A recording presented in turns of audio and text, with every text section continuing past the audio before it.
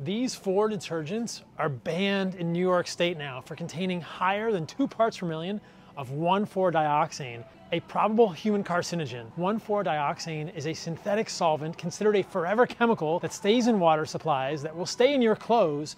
It's crazy to me that even though we know that 1,4-dioxane is harmful for animals and humans, you can still buy any of these detergents in California, where I'm at now, and there are no warning labels.